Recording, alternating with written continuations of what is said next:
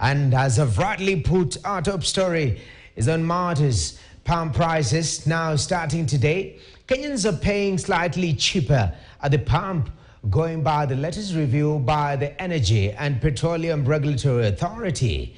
Super petrol and diesel prices dropped by 5 shillings per litre respectively, with kerosene decreasing by 4 shillings and 82 cents. A litre of super petrol is now retailing at 207 shillings and 36 cents, of diesel 196 shillings and 47 cents, and that of kerosene at 194 shillings and 23 cents. These prices are now inclusive of 16% VAT on fuel and excess duty adjustment.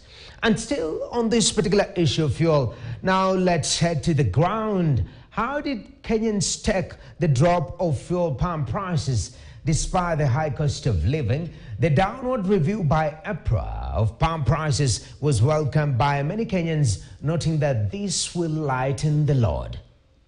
Kulingana na vyenye serikali saa hii inaenda ikipunguza mafuta kidogo kidogo, ni kweli wanaonekana wanatujali kiasi, lakini tutasaidika kabisa wakati mafuta itaanguka, at least ifike hata kama ni 130 ama 140. Juu sasa 5 bob iko sawa, hata hiyo ingine walikuwa wameagusa iko sawa, lakini wakitufikishia 130 watakuwa wametusaidia sana. Tutaweza kufanya kazi sasa.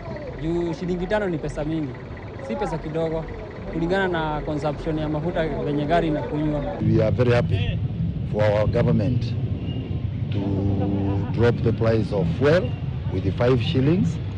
It's giving us morale and hope. Good things will come later. Although they do put it up with some 10 shillings 20, but when it comes to the point of dropping, they are dropping it with very little amount. And definitely later on we shall